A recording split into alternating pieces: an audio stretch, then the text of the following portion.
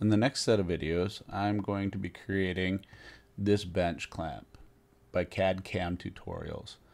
I will recommend that you go and watch his original videos. They're very good. I just am using his design so that I can break this out for our class, and I want to break it out so that we're building individual parts per class. In some cases, I've included a few additional parts, the pins that hold these pieces together.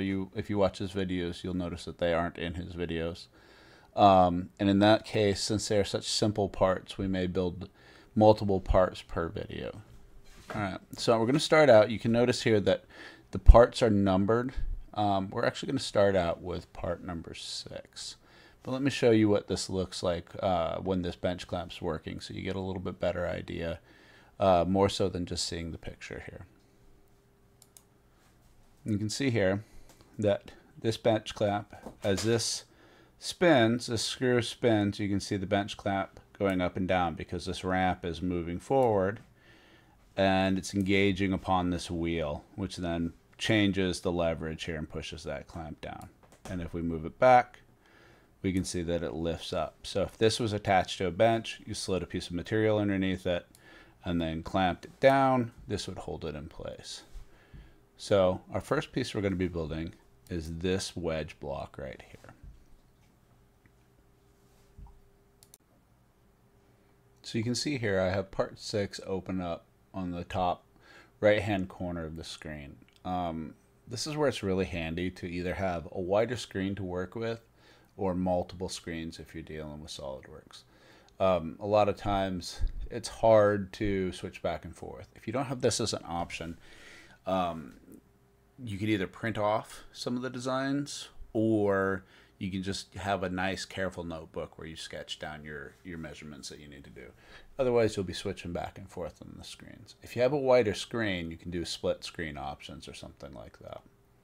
So the first thing we want to do is we want to go up and we want to say new, and we want to make a new part. Say okay. This will open up the dialog here for us.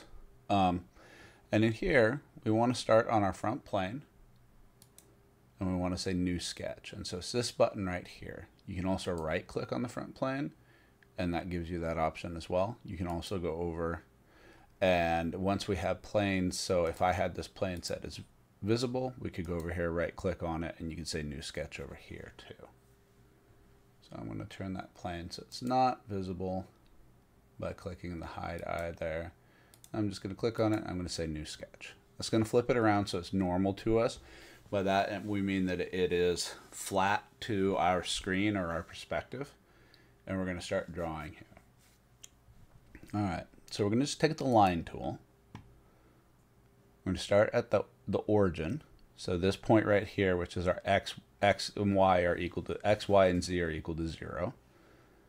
And we're going to draw a flat line out. You can see the yellow line, or the yellow indicator there that shows that this is horizontal. And then the yellow indicator that shows that it's vertical. We're not really worried too much about any of the measurements here, but we want to make it so it's roughly close to what our end shape will be. That way when you're adding in measurements, it's not going to mess with anything. And as you go over, you can see this dotted blue line. That means that we're coming in and we'll be perpendicular. We're on that axis, right? So that we're actually perpendicular to that line. So if we can get it there, and then we'll bring it down and connect it. And you can see now that it's shaded in gray because we have a connected shape. So now we can go up and we can start adding in dimensions. So we'll go to our smart dimensions here. We're down here, we're in millimeters, grams, and seconds. You can see that down at the bottom. And I always have that set up as default on my machine because the drawings that I work with on the class are set up in millimeters, grams, and seconds. But sometimes you might need to change stuff over to inches or imperial measurements, depending on what you're doing. In this, or tenths of inches, or thousand, or decimal inches, things along those lines. So what we're going to do here is we're going to go in, and we can see here that we have our measurements up here in the top right corner. Our overall length is 60. So we'll go in, we'll grab this. I'm stuck on the midpoint. drop down, click, we'll say 60. This length right here is 30. You can see shifting things around. If we were to change some other lengths, sometimes your measurements will overlap with each other, and then you got to go around and kind of fudge things around a little bit to get them to work. This length right here is 15. And then this length right here, our overall height, is 50. And you'll notice when we do that, all of our lines become black. And basically, when a line is blue and not black, it means that it's not fully defined. At this point in time, all of these lines are fully defined. And what that means is that they've got a set length to them, and they're associated with the origin point. So since we started at the origin, we're already associated with the origin point. If we had started somewhere off of the origin, we would have had to say, hey, from say this point to the origin is a certain distance too. All right, so we've got this shape drawn in 2D. Now we can see up here on our block that it's not a 2D object, it's a 3D object. So we're going to have to extrude it out, and we can see that our extruded width is 42. Now there's a few things here that we can do that can make things a little bit easier. So we can see that this circle on the back is actually in the center of this this block. So what we can do is when we go to our features button here, we do extruded boss base, we can go and we can say mid-plane extrusion, and you can see here that it's giving us a width of 10 because that's its default, but it's 5 to this direction and 5 to that direction. So the mid-plane is having that width. And so we see we want it to be 42, so we can add in 42, and there we go, and we say OK. And that gives us a 3D block.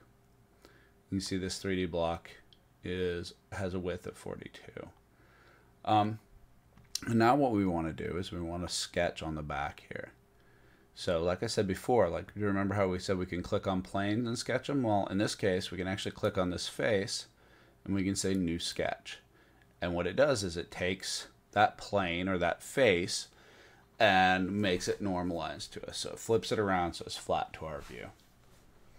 And now we can draw in a few things here. So we want it to be centered along that center line.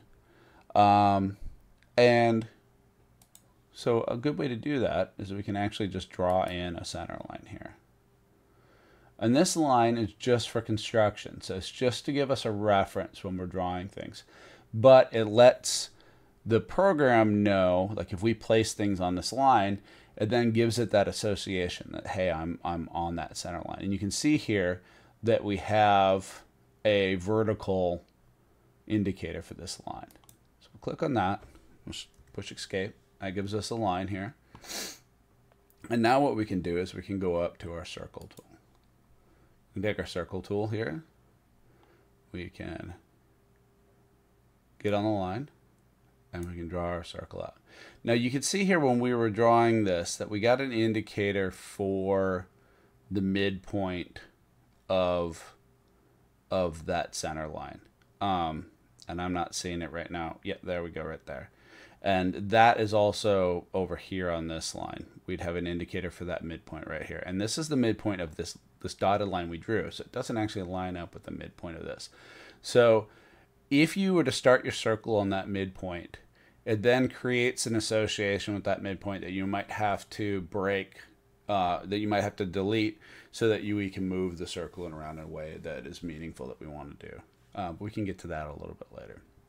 All right, so let's go back to our smart dimensions. We'll click on this circle, pull off from it. And right now what we're showing is that we're giving it the value for its diameter. Sometimes you will see in drawings where they give you the value for the radius. Sometimes they give you the value for the diameter. On the drawing over here in the corner, you can see that there is, next to the 18 that shows our value for the diameter, there's a circle with a line through it. And that's showing that that's the diameter value that's happening there. All right, so we'll go over here and we'll tell this we want it to be 18. You can see our circle got bigger. You can see that it's still in blue though, because even though it knows it's supposed to be on this line, it doesn't know the distance from the bottom up. And it turns out that this point is actually centered. So what we can do is we can click on this point. We can go down and click on this bottom line, pull off over to the side here. I'm going to say 25. As soon as we do that, we see that this shape goes black, right? All right. So now we say OK. Now what we want to do is we want to go down to our Features tab here, and we want to do an extruded cut.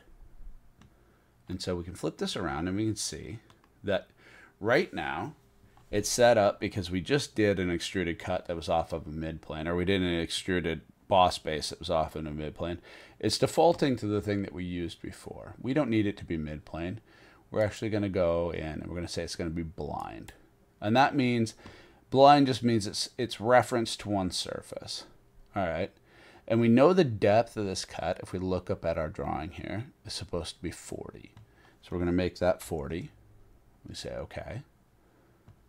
And then we click green checkbox. And you can see here that we have a hole cut into this block. So if you want it to be able to see that hole in the block in a different way, so say we go here and we click on our perspective and we go flat to this edge. There's a few things that we can do. We can go up and we can actually click on some of our display styles here. One of them will give us a dotted line, and see we can see that this is that cutout inside there, and we can see that from different angles. So looking down on top of it, we see that it's there as well. And here's the other side. I should have flip this around. So we got it right side up and to the way that we were drawing it before. All right, and so now we can see it this way. But let's go back in and let's put it back to a solid shape. And then the other way we can look at it is we can do this section view. We'll see this a little bit later too. But you can see here with the section view, you can drag the section view in and out.